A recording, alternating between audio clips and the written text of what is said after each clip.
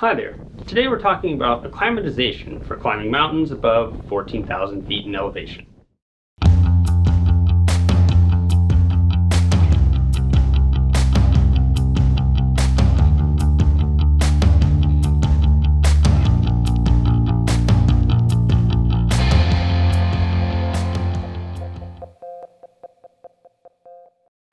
Hello everyone, I'm Jason, and we're continuing our series of how-to videos for attempting to summit non-technical mountains, 14ers, that's mountains that stand above 14,000 feet. And today we're going to talk about acclimatization, after we've already discussed fitness, gear, and planning your climb. Acclimatization is the process your body goes through to adapt to the reduced oxygen you take in with each breath at altitude. And we're going to talk about what's going on with your body when you go to higher altitude, what the negative consequences could be if you acclimate poorly, and basic strategies that support your body's ability to acclimate well. As a side note, there actually isn't less oxygen the higher you go. There's less air pressure, so the oxygen is more spread out. The result is that each breath you take in brings in fewer oxygen molecules. How many fewer molecules? You get about 43% of the oxygen intake at 14,000 feet as you would at sea level. But for us to talk about what to do to acclimate and for it to make sense, we need to talk a bit about what's going on with your body and your physiology. Well, that's a very big question with a very long answer, but I think the summary statistic is that normal blood oxygen saturation is baseline at sea level, that's 100%. It's now the upper 90s if you're in, say, Denver at 5,000 feet, and you're in the upper 80s if you're on top of a 14er. You have less oxygen in your blood. If you were at sea level and a doctor saw a blood oxygen saturation in the 80s, you'd be immediately admitted to the intensive care unit. But you don't need to go to the intensive care unit when you're on top of a 14er, so what's your body doing? Well, it's compensating to help get more oxygen to your cells and tissues. You'll breathe faster and deeper to get more oxygen in. Your heart rate increases to push that oxygenated blood around your body faster. You'll urinate more, and there's a multi-step reason behind it. Your kidneys release a hormone that tells your bone marrow to produce more oxygen-carrying red blood cells. And to make room for these blood cells, you need to dump fluid from your blood.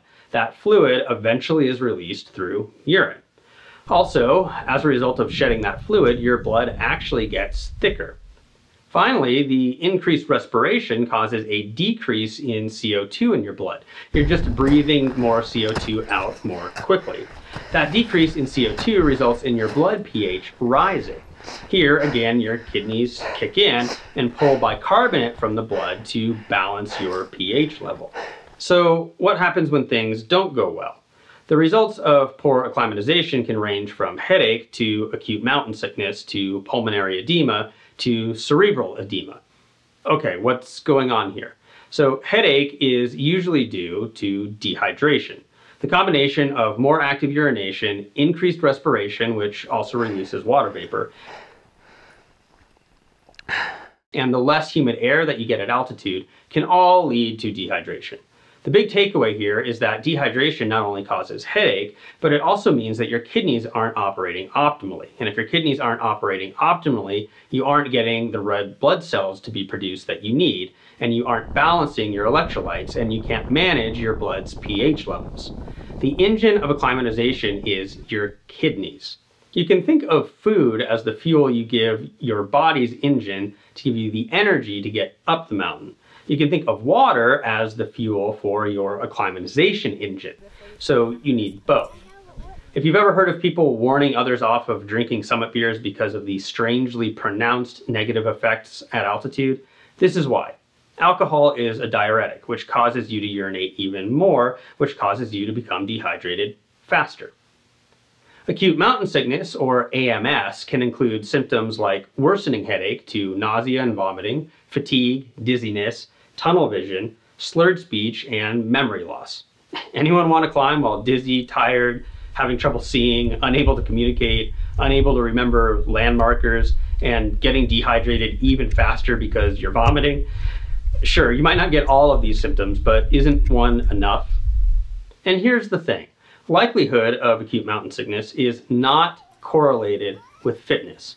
It can strike the fit and the unfit. It can strike those who have been to altitude before and newbies to the heights.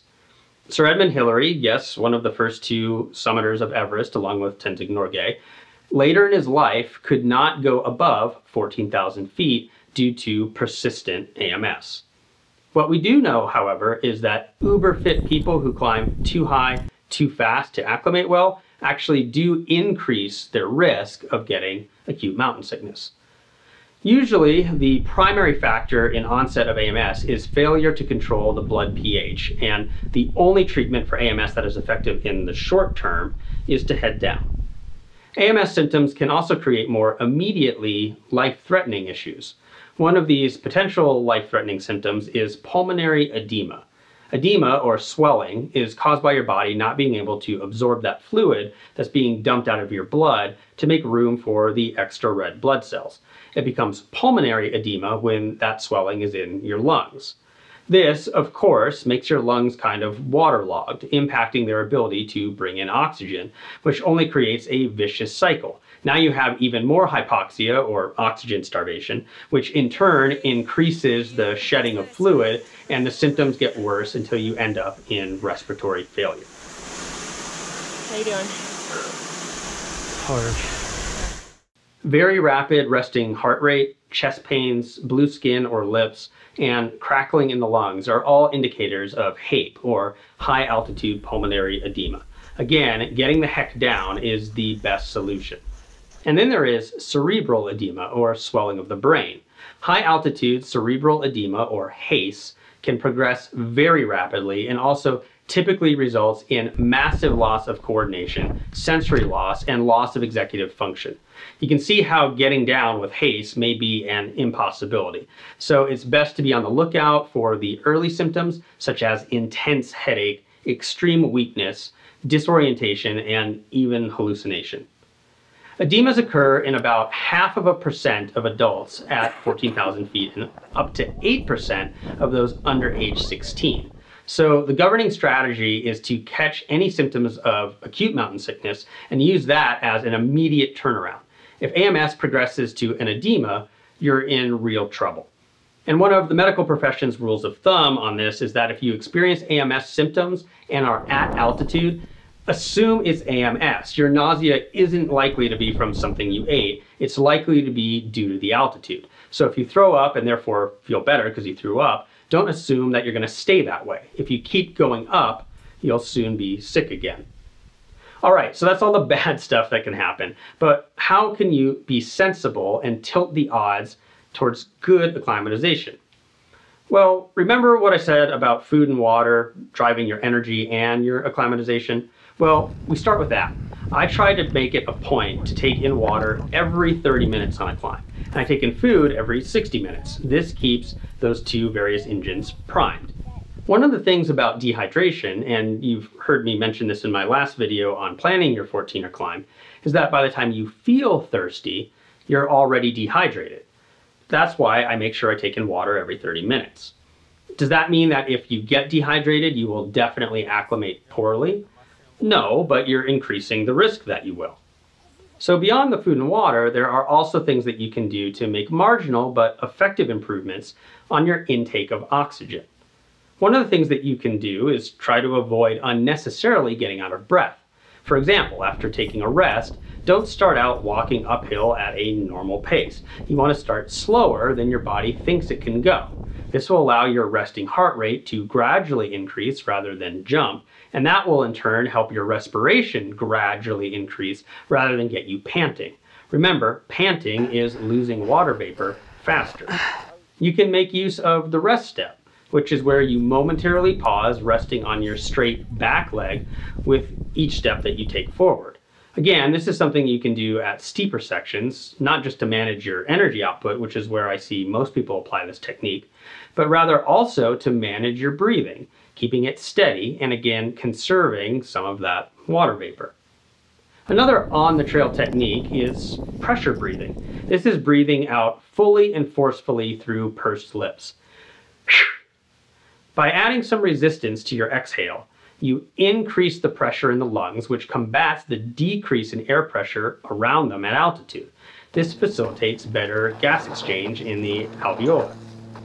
So if that's the micro view of what you can do while you're taking steps, what about the big macro view of your approach to moving up the mountain and at what pace? Well, your body starts its physiological adaptations at around 5,000 feet in altitude. Of course, for those of us that are living at that altitude or above, we are very well adapted to that height. But for those of you coming from lower elevations to climb 14ers, be aware that acclimatization starts in town, not at the mountain. Edemas start to become a real concern at around 8,000 feet in elevation, but they can also happen lower. So think of 8,000 feet as another major stop on your acclimatization journey. Once at that point, the recommendations are to not sleep at a point that's higher than 1,000 to 1,500 feet above your last night's sleep on any single day. This can be a problem for those attempting a day hike. We aren't going to turn every 14er into an overnight or multiple overnight trip.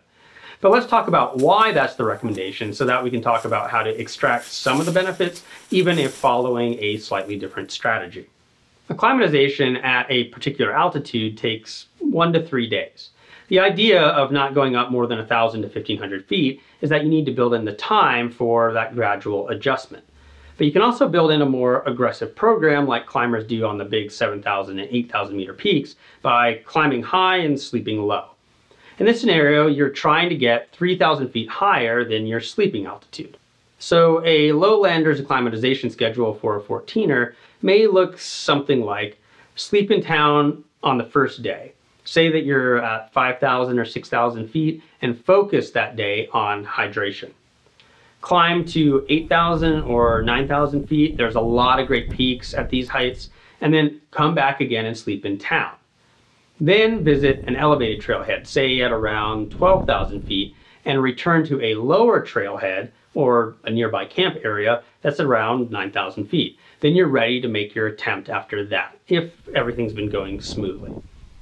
So what you've just done is come into town at 5,000 feet, climbed to 8 or 9,000 feet, but slept at 5, moved up to 8, climbed to 12, but slept back at 8 or 9. Then you are ready to make that attempt on your 14er. Now that is a pretty aggressive program. It's only about 4 days. So listen to your body if those dehydration headaches or other AMS symptoms kick in. Even 2 hours at lower elevation has been shown to make a big difference. So head back down, focus on water, and maybe you'll be ready to try it again. And keep in mind that if you have experienced AMS, you are now more likely to experience it again. So you want to make maybe even smaller adjustments in your sleeping altitude on your next series of attempts. And the sleeping at altitude is the key, because that's when you spend enough time at an elevation for your acclimatization engine to really kick in. For those of us who are lucky enough to live at altitude, we get to keep going back up as often as our desires and schedules allow. This allows us to build up adapted red blood cells that then take months to die off. Of course, not that many red blood cells get made on just a day hike, but because they take so long to die off, you can build them up over time. So by adding in and stacking weekends together, you can end up with quite a positive adaptation. So if I had to give some summary advice, it would be this. If you're coming from the flatlands, build in the days to do a progression of climb high, sleep low. Focus on hydration so that your amazing kidneys can do their job. And once you're on the peak, do what you can to modulate your speed and steps to keep your respiration, sure, labored, but not panting. And lastly, science doesn't understand why some people's physiologies acclimate well and other people's don't. So don't congratulate yourself too much or berate yourself too much either if this proves to be either an easy or challenging process. Just do what you can to maximize your odds.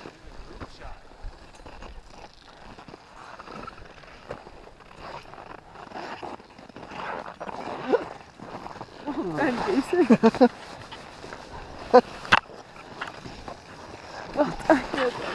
Thank you. Do you have any acclimating strategies that you found have worked for you? Let us know in the comments. If you want additional thoughts related to this video and every video that we produce, along with links to the equipment we discuss, sample gear lists, sample itineraries, and links to other outdoor resources, please visit our website at shortguysbetaworks.com. The link's in the description below. And if you want to be alerted as we release new content, please subscribe and ring that bell. We produce educational content like this, as well as short films of our family adventures, and we release something new every week. So if you have ideas for content that you'd like to see, you can put those ideas in the comments section too. We'll see you next week, and keep on getting more out of that big outside.